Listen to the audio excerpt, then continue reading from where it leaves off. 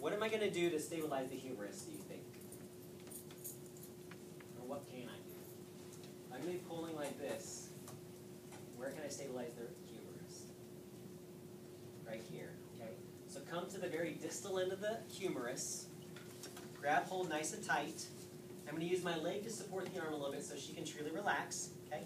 You can even palpate the radial head and that space just above it to see if you're actually getting a good distraction, okay?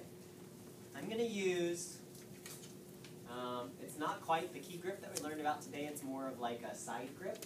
I'm going to grab hold of the radius with this hand. Not the ulna and the radius, not the whole forearm, but just the radius. Kind of in this kind of position like this, okay?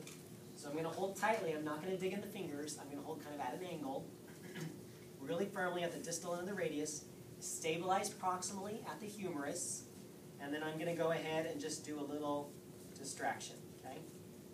So you notice what's moving on me?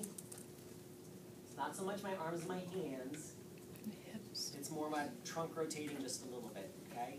If I try to get in here and pull, I mean I can do that, but it's going to be a lot of work on my part. So you might have a little bit of pull, but then use your body to further distract, okay? Doing all right? Okay.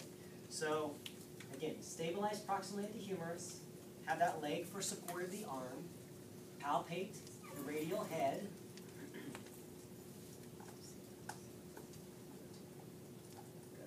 okay, palpate the radial head, grab hold of the distal radius, not pokey, more of the kind of flat part of your fingers, and then distract a little bit, and then use your trunk to increase the distraction. Okay? All right there? Feel that moving a little bit? Okay. It's kind of weird.